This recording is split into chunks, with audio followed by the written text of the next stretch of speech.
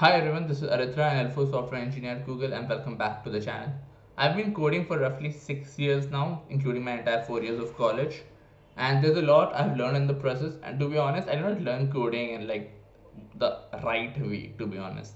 Like, it was very unorganized, and my approach towards a lot of things were questionable at best. Today I want to talk about what if I had to start learning coding again, like from scratch. If I did not know anything, how would I have approached that? What would have been my mentality, my thought process?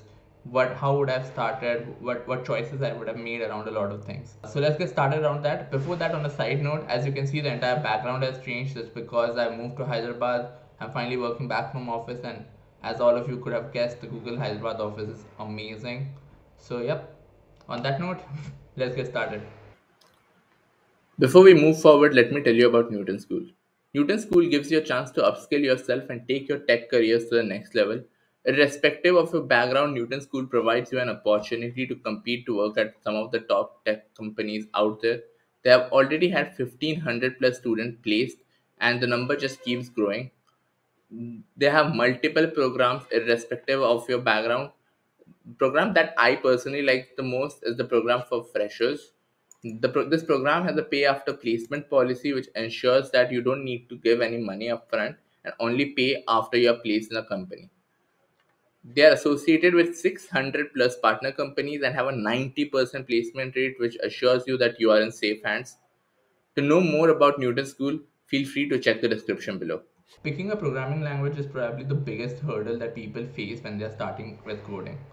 And it is understandable why it is. People feel that the language of their choice can make or break their career when it comes to coding. That's not necessarily true though. However, picking a language you're comfortable with writing when you begin with will help you a lot to learn things faster. So based on that, here are my two recommendations when it comes to language. Firstly, for someone who has a CS background, who has studied computer science, done some coding in the past, in school or out of their own interest, should pick up Java or C++. The reason is simple. Uh, these languages are more structured and are faster when in terms of languages like Python.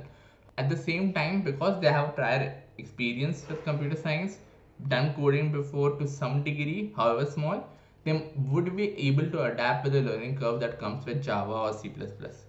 However, someone who has no coding background, they have never taken an interest in coding, but now they are.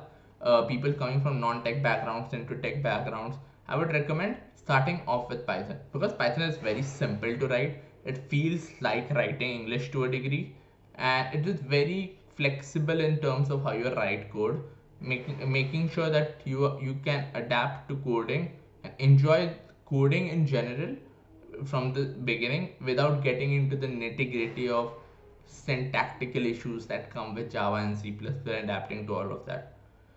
Also, which resources should people use? I would say pick up a free course. Like I'm someone who is a big advocate for free course, and Free Code Camp has its own YouTube channel, I guess, which I would recommend to everyone.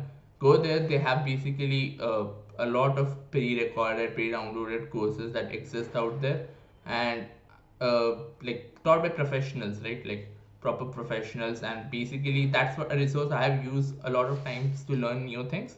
And LeetCode YouTube channel is a very good place to pick up a course on Python, let's say, and learn the language. Another recommendation I have is try to implement hands-on practice when it comes to coding. So, for example, a lot of websites have basically getting started with Python, for example, right? So basically, search that and basically learn the language while coding it out. That is the recommendation. I think the Free Code Camp has that on its own website as well. But in case it doesn't, because I don't remember, do look it up on Google and you will find a lot of good resources. But get hands-on practice; it's very valuable. So once you have gotten the hang of the language, say you have learned how to initialize variables, write hello world code, sum of two numbers, switch case statements, if else statements, for loops, like the general basics. What are objects, those kind of theory, what is an array, what is a list, the general theory of the language, written some code on it, gotten hands on practice.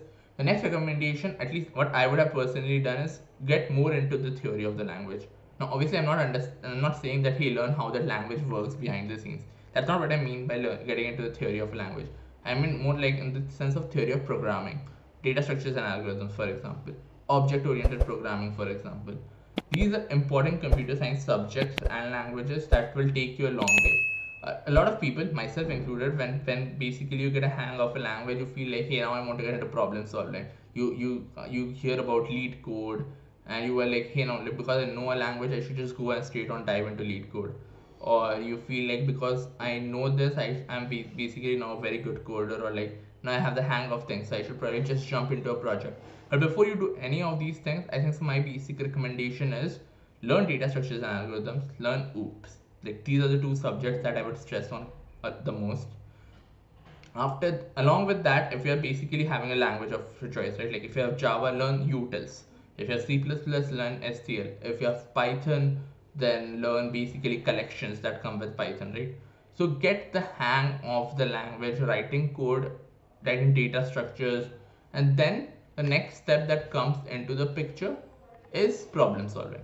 Like you don't dwell into problem solving before you get a hang of data structures and algorithms and OOPS, because you will eventually face a crisis when you suddenly jump into that, because of a lot of reasons. I personally felt so. I know a lot of people who have felt the same thing. Your knowledge is not mature to directly jump into LeetCode before knowing that, like, the basic data structures, algorithms, very basic questions on them. So that's my honest recommendation. Focus on theory and don't just jump into problem solving or doing projects. So once you're done with the learning the theories and basic of programming, right? Like familiar with the data structure, familiar with your OOPS, understand all of it to some degree. Like I'm not saying that you're going to be a professional just by reading about it. What I'm saying is that you have some basic understanding of these things. The next thing you should do is, like, honestly, I would recommend doing both two things, and you can start both of them parallelly. One is problem solving. That is basically doing LeetCode and platforms similar to those. So when it comes to doing LeetCode, don't just jump into medium or hard questions. In fact, what I would be doing is start off with easy questions, sort them in order of decreasing order of accuracy. So in that way, the first question that I see is basically the easiest question LeetCode says it has, and most people have solved it, and then basically go down slowly.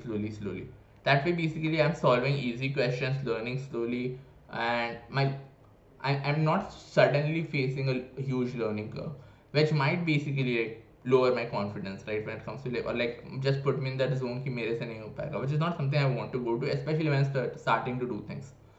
The next part of the world is start doing projects. Now, when it comes to project, don't try to do something overcomplicated, right? Like you're not going to build a Netflix or Amazon just as soon as you start, just like learn a language. Start with something simple, and in my honest opinion, feel free to copy. Like copying isn't bad. What is bad is not learning while doing so.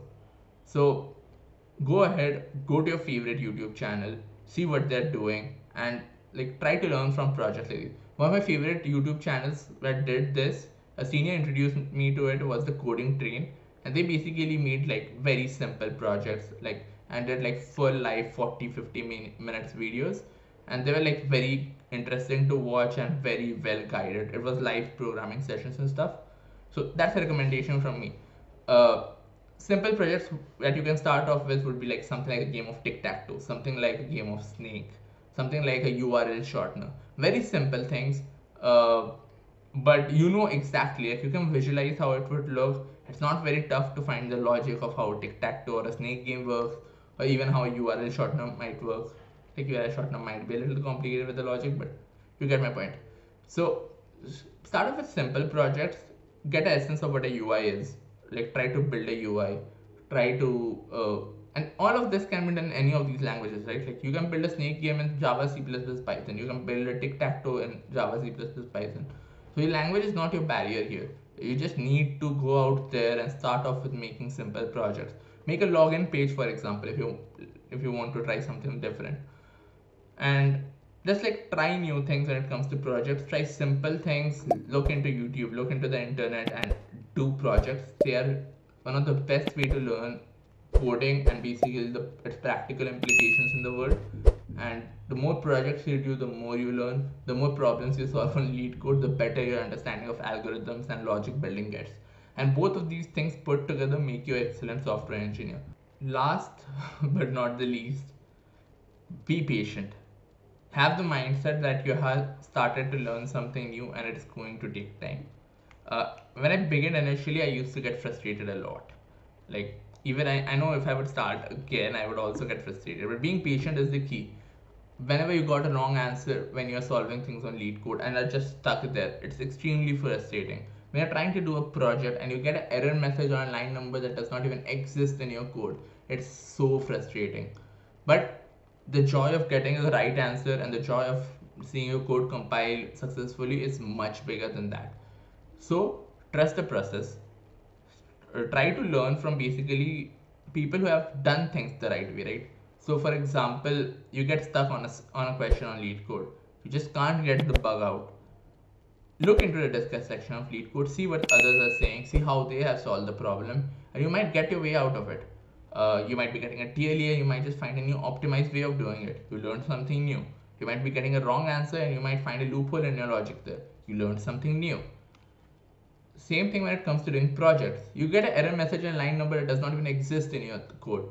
Look it up on Stack Overflow. I'm not even kidding. Just copy the entire message, put it on Google, press enter, press the first link that comes up. It's definitely going to be a Stack Overflow link and you're going to get your answer. You will find a lot of people having discussion on the thing, on why it works and why it does not, what you're doing wrong. You know, sometimes the solutions are as stupid as, hey, I have the wrong version of Python installed. Hey, I just think that I forgot to import the right library. Hey, I have imported two libraries and both the library have the same function. Things like these, which like you don't know because it could be of any reason. But now you know because you looked it up. Another thing is, whenever you don't get your mind around something, YouTube is the place to come to. Like for me it was, and I know again, and anytime I start learning something new, it always is. I can't understand a data structure, I come to YouTube. I can't understand a solution to a problem, I come to YouTube. I have a project idea but I don't know how to do it, I come to YouTube. Because somewhere out there has probably done it and put it on YouTube. And most often than not, that's the case. And I just see, understand, and then try to do things my own way. And that's a very enriching experience that I would do anytime. But all of this requires a lot of patience and having the right mindset that, hey, this is going to take time and I need to do this the correct way. So before I close off this video, I want to talk about something. Once you've gone through this entire process of starting to learn a language, to doing projects, doing LeetCode, now you can solve easy questions on LeetCode comfortably. You're in the territory of medium questions. You have done a lot of simple projects. You're in the territory of more complex projects.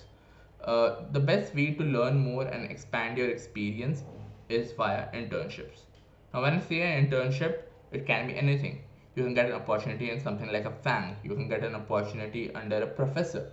You can get an opportunity in a different college. You can get an opportunity in a local startup. You can get an opportunity in an emerging company coming up.